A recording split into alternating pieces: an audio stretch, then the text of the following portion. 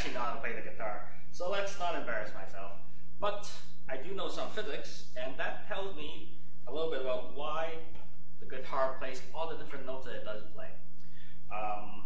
Something as simple as we can change the tension on the string.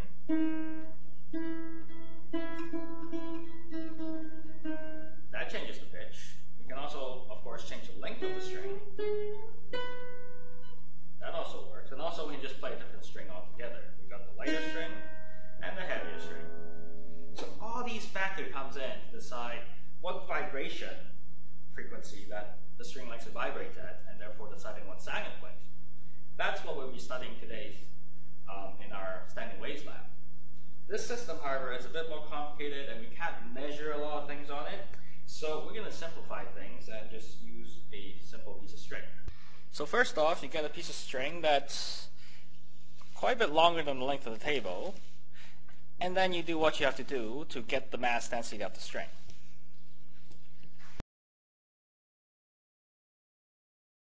So here's the setup for the lab itself, actually. Now that we've got the mass density of our string, we would have threaded through the speaker, tied onto the C-clamp on the one side, and laid onto the pulley on the other side. On the side of the pulley, the tension in the string is provided by a couple weights that we set. Notice, of course, we're using the Newton set and not the gram set. Makes our calculation a little easier. And the speaker itself is driven by a function generator, that white box there, which allows us to change the frequency fairly easily. Lastly, we have a couple of pieces of carbon paper just to help us see the white string vibrating against a better black background.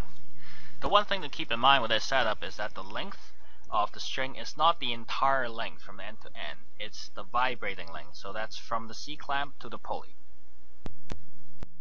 So quick note on the function generator itself. Here's the power button. You push it in to make it on. You want to make sure we're using the sine wave. And the output level is on maximum. That's maximum amplitude there. The rest we don't really have to touch. Then last, we have to change the range. Usually 50 is a good place to start. And then we can change the frequency using the coarse and the fine knob. So what are we trying to look for here?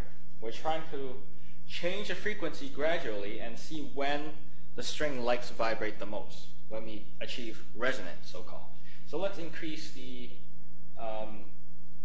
frequency slowly. You can see that as you get closer and closer to resonance, the vibration gets bigger and bigger. And once you pass it, then it gets lower again.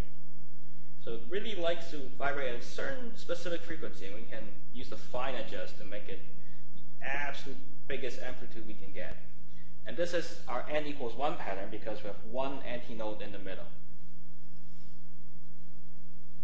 As we keep increasing, we can go past, and at some point we're going to achieve our n equals 2 pattern. And you see that beautiful node in the middle there.